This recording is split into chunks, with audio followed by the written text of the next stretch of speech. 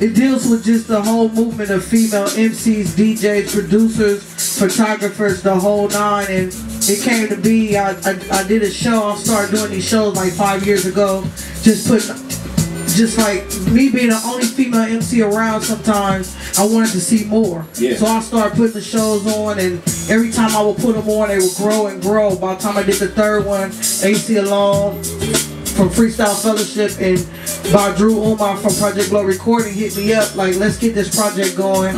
I called MCs I knew, he called some MCs he knew. We got it together. 3 months in, we did the tracks, did that, started doing shows and everything. So it's just really putting it out there, getting the ladies together and showing that we can do it together and we dope and represent hip-hop, not just West Coast, but hip-hop in general. Right, okay. And, there's core members and then there's unofficial members, yeah, a bunch of affiliates that just wreck the system anyway. But as far as core members, it's Devious. You got Devious One, you got Queen Candy Cole, you got Mama Brown, aka the Dope Man's daughter, aka Brandy Kane, aka Brandy Kane. You got Oracle Jane Doe, you got Don Guns, aka otherwise known as Miss Leg. You got Mickey Vale.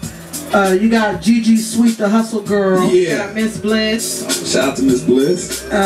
Jesus Christ, now I'm in trouble. I'm in them troubled waters. You got Medusa. Okay. Medusa, one of the. Shout out to Shania D, J Natural, J Roz, 3 a.m. Rose Venom, 3 a.m.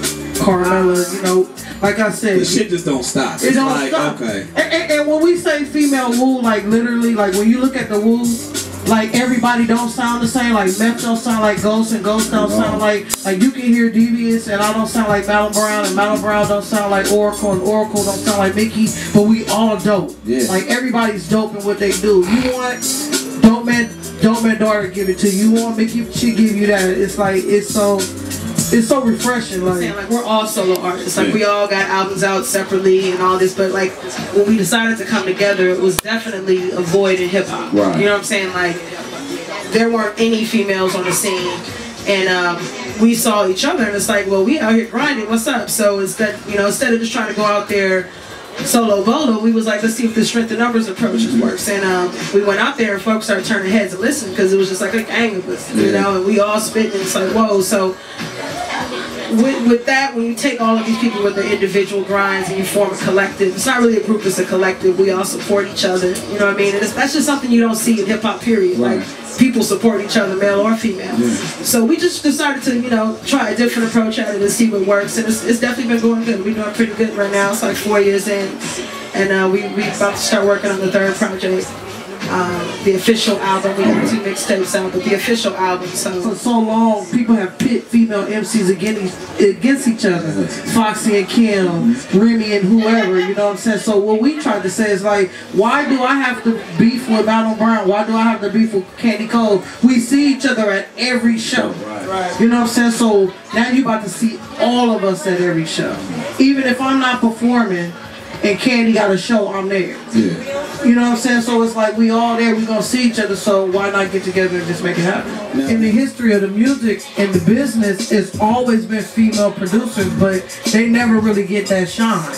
You know what I'm saying? Like just in music in general, like everybody talk about Missy and everything she do, but nobody ever talks about her being a producer, and that's always overshadowed. So to be honest with you, I wasn't that familiar with it because you never really see it, but now I'm starting to see it. I'm seeing a lot of female producers, but my thing is just like the MCs, come out of the closet with it. Like let everybody know what you do. Don't be. The reason why I was able to do what I do because I wasn't scared. You know what I'm saying? Being the only female rapper in a cypher full of guys never scared me. And if you're the only female producer at a beat showcase, you should be out there like hard. Because you're about to take them out of their realm just because you are a female and you got beats. And they out there, but it's just like sometimes they feel like, okay, well I can't do it because it's a male dom. Man, forget that.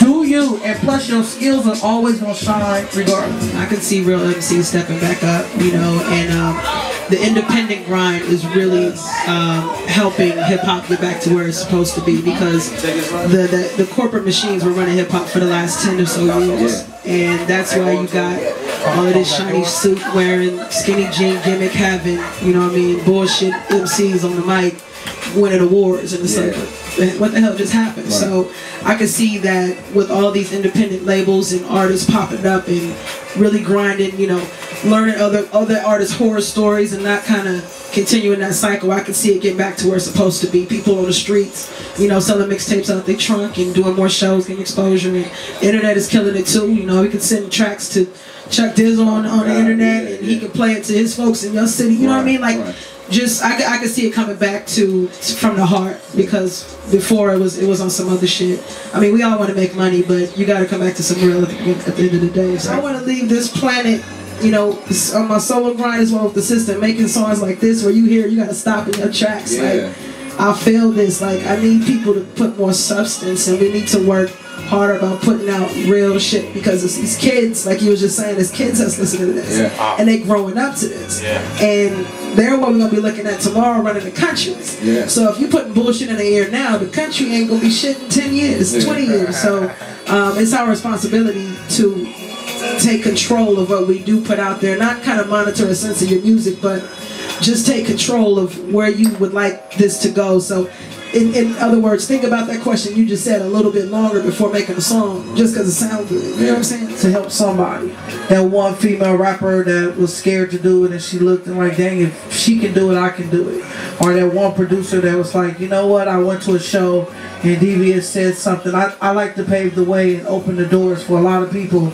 And hopefully my message and the System's message and my music and Candy Cole's music and our music together can open up the doors and avenues for different female MCs, so they can see like, dang, I remember in 2010 I was listening to homegrown radio and I wasn't supposed to have been up because I had to go to school, but I heard this rapper and I just could not let it go.